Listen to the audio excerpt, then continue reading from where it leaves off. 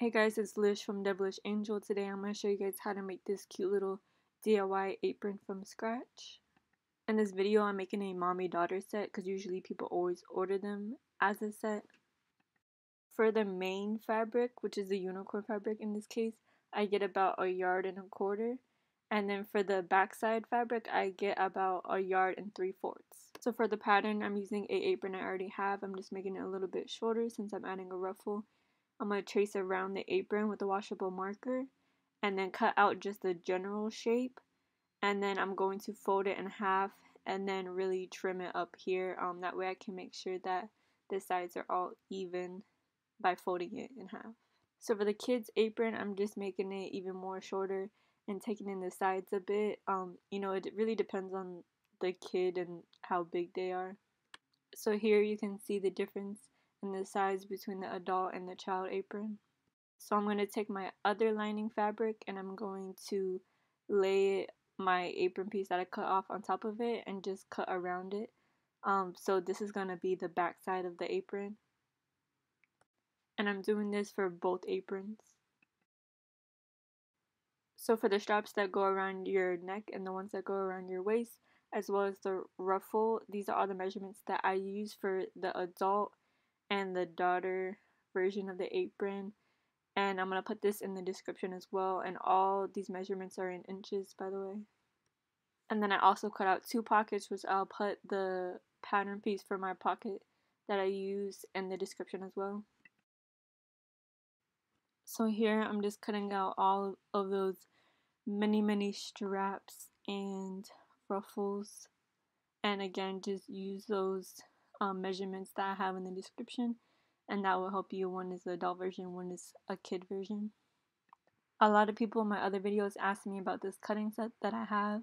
So I'm going to put the link to this specific set in my bio. I mean, not my bio. It's not Instagram.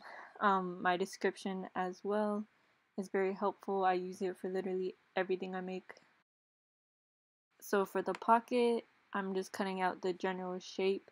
And then I'm going to fold it in half and cut out like the little curvy edge, and this just helps make sure that my pocket is perfectly even on both sides.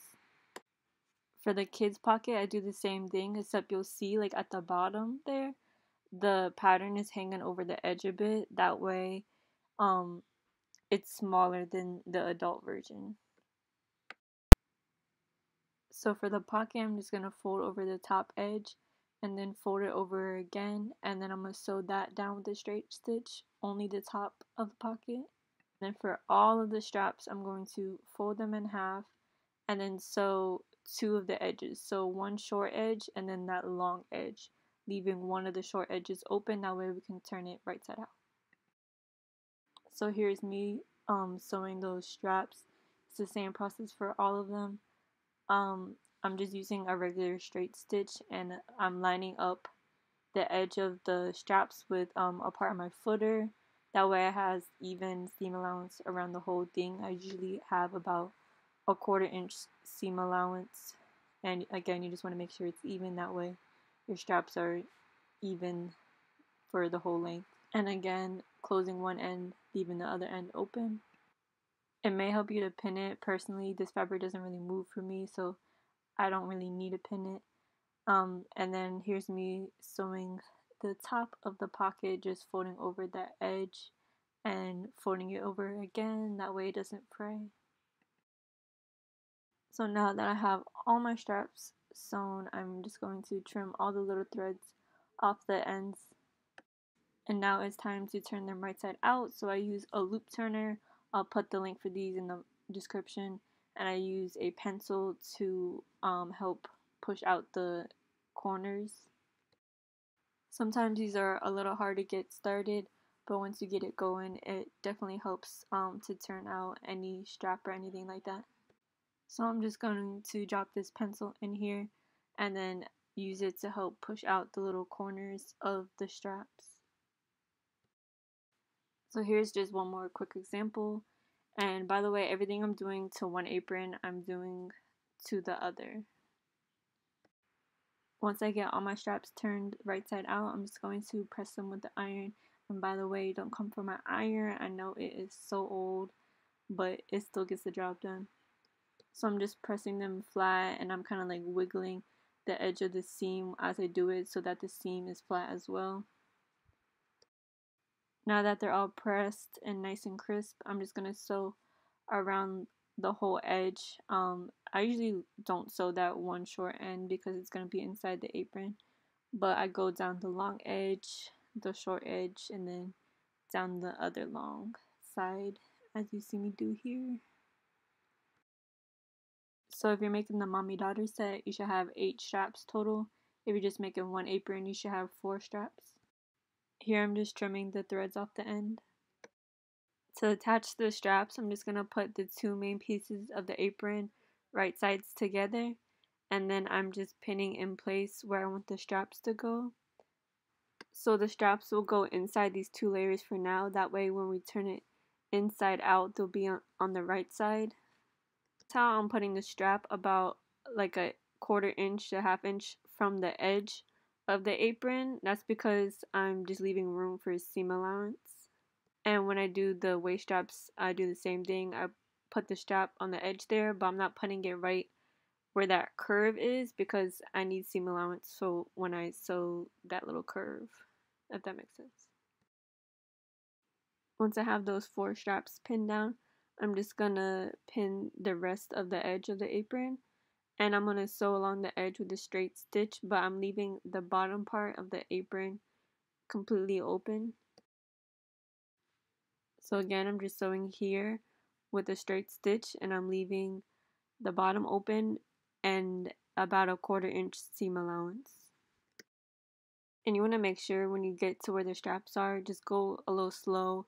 Make sure that they're lined up straight and that they're not sticking through another edge of the apron so you don't actually sew over it. So once that's done, I flip the apron right side out. Here I'm adding a curve to the bottom of the aprons. That way it'll look cute with the little ruffles. So I'm just folding it in half and then just cutting a curve so that the ruffle will kind of go up on the edge and it'll just look, cuter. After I cut that curve, I'm just going to sew around the edge, again, not sewing the bottom, and I'm just using a straight stitch and just going right kind of like on the edge there, maybe like a 1/8 of an inch from the edge. It just makes the seam nice and flat. Now it's time to add the ruffle, so I'm just going to fold the ruffle in half and then place what is going to be the top of the ruffle on the top of the apron, and then pretty much every 2 inches I'm going to pinch like a 1/2 inch of the fabric and fold it over and then pin it. So I'm just making pleats. So here you'll see me that pin from where I pinned last time. I'm going to find the 2 inch mark, pinch a 1/2 inch and fold it over. So now I'm just going to straight stitch over top of this to keep the ruffle in place and make sure you go through all the layers of the fabric. And I'm going to trim the excess of the ruffle, leaving about 1.5 inches. Make sure this doesn't fray. I'm going to go over where I just sewed with the hem stitch. So to finish off the ends of the ruffle, I'm just going to fold it over, then fold it over again, and that way the edge of the ruffle is nice and clean and it doesn't fray. And I'm going to go over that with a straight stitch. So the last thing to do to finish off this ruffle is to just sew that top of the ruffle with a straight stitch. That way it lays nice and flat. And finally, the last thing to do is just to add the pocket. So I like to take a measuring tape and measure the edges. That way I can make sure that it's exactly in the middle. So once I'm happy with the position of it, I'm just gonna add a pin to keep it in place. And then I go around the pocket, just folding over the edge and then folding over the edge again just a little and pinning it down. And I fold it over twice, that way it just doesn't like fray a lot if you sew it or anything like that. This part can be a little tedious, but just take your time, you got it. So once it's all pinned on there, I'm just gonna go around the edge of the pocket with a straight stitch, making sure you do not sew your pocket closed, so do not sew that top part. And when you're sewing this, make sure that your straps aren't on the bottom of your apron, that way you don't actually sew over them, because I definitely have did that a couple times while sewing on these pockets. So here was the final result, and I made 2 matching scrunchies as well. They were so cute. A lot of people ordered them for Christmas gifts. And here's another set I made, and I love just like how it fits. It is so adorable. Thanks for watching. If you guys have any questions, just leave them in the comments and I'll answer them. And if you want to see more of my work, you can follow me at Devalishangel on Instagram. Thanks.